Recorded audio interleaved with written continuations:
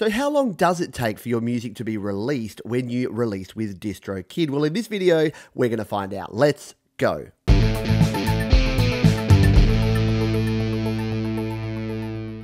Hi, my name is Pete, and this is Studio Live Today, where I help you create, record, and release your best music. And I have just released my latest single called 6 and 8. It's available right now on your Spotify, your Apple Music, your iTunes, your Google Play, your Amazon, and all of the rest. And the reason it's available on all of those platforms is that I use the very cool DistroKid distribution platform. And DistroKid, if you're not familiar with it, for $19.99 US per year, you can upload an unlimited number of songs, EPs, albums. You can just release your own original music as much as you like. So in a recent video, I actually showed you the process of releasing a song using DistroKid. And in this video, I'm going to return back to show you what happens next. Once you've actually hit submit on that upload, what actually happens next. Now, quick warning before we jump in. I promise we'll dive in just a few seconds, but make sure that you keep in mind that your mileage may vary. This is very much dependent upon the different platforms and how quickly they get it out. And it will change depending on the time of the week, the time of the year, how many songs are being released, if your songs gets flagged for a quick check by an actual human as opposed to being pushed through. So keep all of that in mind. Don't say Pete said it comes out in this amount of time, so why isn't my song out yet? This is not necessarily indicative, but I thought I would show you the process that happened with my latest single 6 and 8. So without any further ado, let's jump in and take a look now. So once again, when we left off in the last video, and I will link to that up there and down there if you want to watch that first before you watch this one, we had just successfully uploaded my new single, and the email we got straight away was this one here from DistroKid. It said, "Good news, we've verified that the audio format is all good and you are on your way." So that was all cool, and I can actually see the details of the album being released. There's a link there that takes me straight back in to my DistroKid where I can actually take a look at everything there. I then got two more emails. So if we click the back button here, we got this one here which said that the artwork was successfully processed. So DistroKid checks the artwork, makes sure it's the right resolution, and then before it actually sends it off. So it said, yep, we're okay, we're continuing to process and chug away there. And then we get this third email which says it has been submitted to the stores. So one number of songs, one stores, there's all of the stores that it's been submitted to. We've got the information about it again that we can link through to, and then it gives us the all important time frame. So Apple Music and iTunes, 1 to 7 days or sooner, often same day. And then it says a small percentage go through a manual review at Apple. So that's what I was talking about before. Sometimes a human actually has to eyeball, and a small amount of your songs will do that. Can take up additional 16 business days. So keep that in mind if you are releasing and it's not getting to Apple Music. That may be why. Spotify up to 5 days. And in my experience, Spotify's been the longest. It seems to take the longest to hit Spotify than any other platform. Google Play about 3 days. I tend to find that's really quick actually, about 1 day. Amazon 2 to 4 days, Pandora 1 to 2 weeks, and it's curated. So that means a real human has to look at it. And Deezer, 1 to 2 weeks. Now, let's see. I've actually got all of the release dates of all of these. So let's take a look here. If we look at the timestamp here, Thursday, January 24th at 11:14 a.m. my time. Let's now go in and take a look at some of the emails that we got back as this is being released. So keep that in mind. 11 a.m. on January the 24th as we look through these. So the first place it landed on was Deezer here. And this was literally 6 and a bit hours later. So at 5:38 p.m, it was already live on Deezer. And I actually clicked the link and went through and took a look. And if you don't believe me, I don't know why you wouldn't. Here it is. So it's released here on Deezer. I've just searched Pete Johns. And here it is, my latest release, 6 and 8, right here on Deezer. If you don't know about Deezer, neither did I. It's actually a reasonably cool platform and a cool streaming service. So I've signed up for a trial anyway.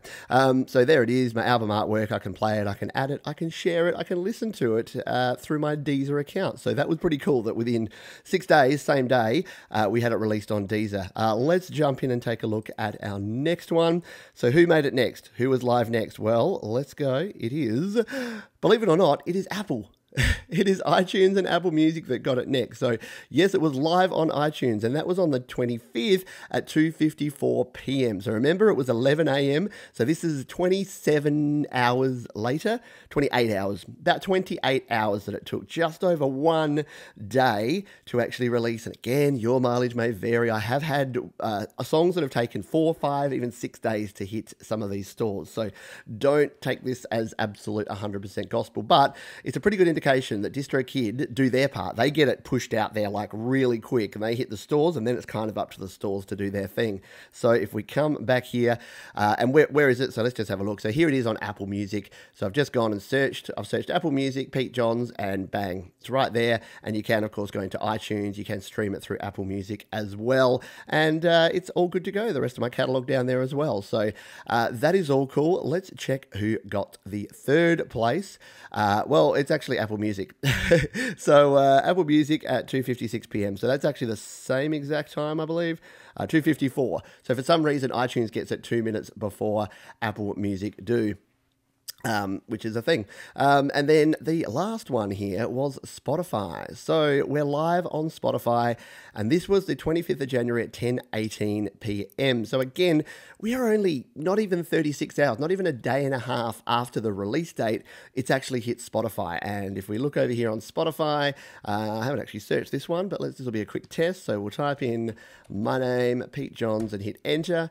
And let's do a quick Spotify search. There I am, following artist, and there's my new single. So we can click on that. We can bring up 6 and 8. There it is, one song, 3 minutes, 57 seconds, ready to play there in Spotify. So that is pretty cool. Now, the one that is missing here, that is actually the service I use, is Google Play. But the funny thing about Google Play is it tends to actually release songs before and not actually tell me. So I've actually checked it the same day for most of my releases here on Google Play because, like I said, it's the streaming platform that I use, and it's my streaming platform of choice because it's associated with YouTube. So funnily enough, I use that because I'm a big YouTube user, as you would know. So here it is. It's actually right here. It has been released on Google Play. It just hasn't sent the email yet. So that's the other thing. Sometimes I guess the processing at the end of the actual streaming site is a little bit lagging and a little bit behind. So sometimes your song will actually already be out on that platform, even though it hasn't actually told you it's been released. So that's all pretty cool. That's all done. Let's just do one last thing. In fact, we can do this by going from, I was going to open a new window. Let's go back to our DistroKid from when it was originally submitted. So let's just go to this link here and jump back into our DistroKid account and look at that dashboard view, because that will actually show us a little bit more information. And in future videos, I'm actually going to go through how we can enhance this, how we can upload some metadata, upload our lyrics, and do a bunch of other things with our track. But here it is, uploaded, and release date is both January 24, as we can see over here in the top right corner. There's that UPC code that I talked about in the last video. So DistroKid has added the UPC code for me, and as we come down here, you can see here that we've got some credits uploaded. We can upload a bunch more of them. We can download our track. We can add lyrics. As I said, we'll be doing all of that in the future. We've got our record label there. We've got all of our hyper follows here that we can then share and visit. Now, hyper follow is this one here that I showed you in a previous video. If we click through to that, that's just this very cool landing page, and I've actually used this to share on some of the social media platforms, and especially for folks that are on Spotify and Apple Music, it makes it very easy for them to jump in and grab your track, and then we can add in any of these additional features if we want to. So this just gives us a bit of an update on how things are tracking. And if we go back to My Music, so let's click the My Music button here at the top on DistroKid, and you can see here it's been submitted to all of these. Now, some folks have been asking, well, why are your older releases on less platforms? And that's because DistroKid adds platforms all the time, and I need to actually go back in and update these so you can actually resubmit them to platforms that they're not on. And I've done that here with Anxiety, you can see. So I've gone back and actually re-uploaded that or resubmitted it so it goes to those new platforms that it hadn't already been on. And one more thing before we finish up here. A lot of folks have asked about YouTube. How does it work with the YouTube release? Well, what I've done here is I've searched for Pete Johns 6 and 8 on YouTube, and the first result here is actually my lyric videos. This is one that I uploaded a couple of days ago. You can take a look at that if you search do the same search. But this one down here is the one that DistroKid actually automatically uploads. And now they don't upload it to my channel. They upload it to this other channel.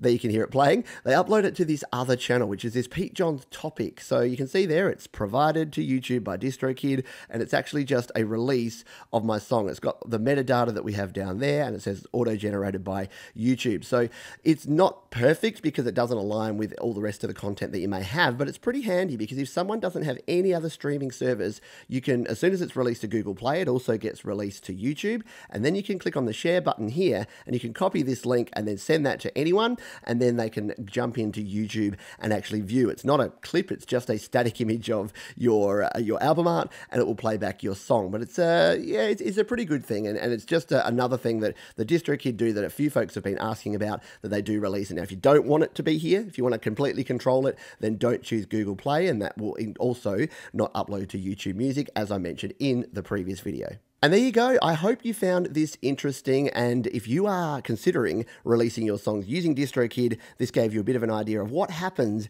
after you hit that upload and that submit button, what happens with all the different stores. Now, once again, I've said this 3 times now, but your mileage may vary. It's not necessarily going to be 24 hours or 36 hours or a short amount of time that you saw here. As I said, I've had singles that have taken up to 5 days to 7 days to actually hit some of these stores, especially Spotify, in the past at least, seems to have been a little bit slower than the rest of them. But it just does show that Spotify do their part, or DistroKid, sorry, do their part. They get it processed, they get it out to the stores as quickly as possible. As long as you've got your album artwork right, as long as all of your details are in there correctly, then it's going to push those through. The other thing to keep in mind is your very first release also may take a bit longer. So I've got an established account, especially with iTunes, Apple Music, Spotify, so it's quicker to upload. If you're a brand new artist, your first single may take a little bit of extra time, so keep that in mind as well.